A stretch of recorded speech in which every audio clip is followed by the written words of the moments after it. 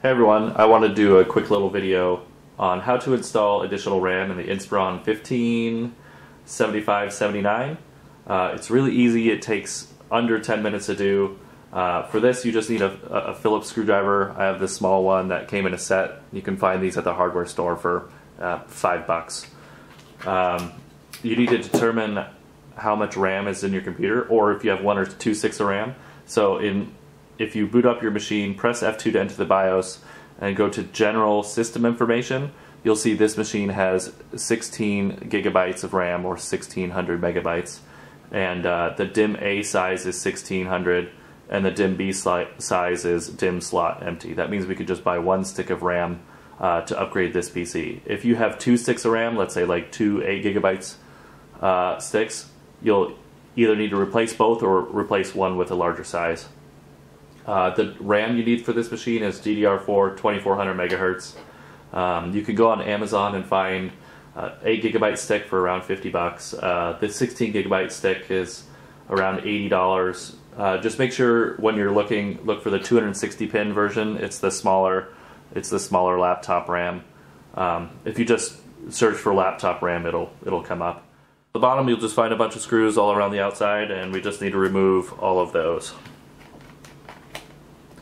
You can put the screws and make sure you put them on a table or in a cup or something so you don't lose them.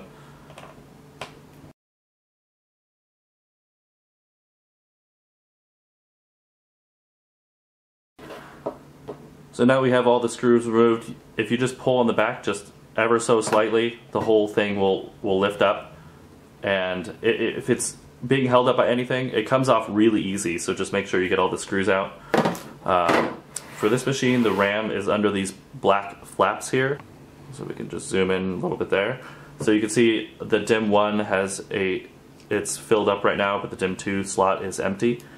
So we're just going to take our RAM, and you can see from the side here that there's a pin that it's offset just a little bit. Just make sure it's lined up correctly. You can just kind of put it in there and see that it's going to click in correctly. It goes in at like a 45-degree angle, and you just press it in kind of gently.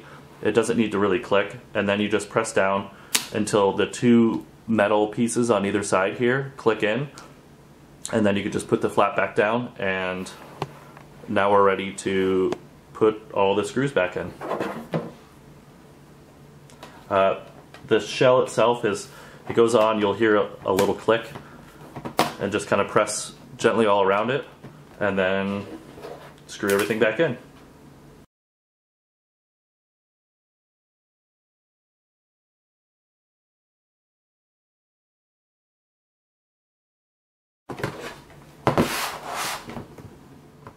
So now we're finished. That took less than, I think, 6 minutes to do everything. And if we go to the BIOS information now, it'll say I have installed in DIMM B size. It's now 8 gigabytes of RAM. The memory channel mode has switched from single to dual, and I have a total of 24 gigabytes of RAM.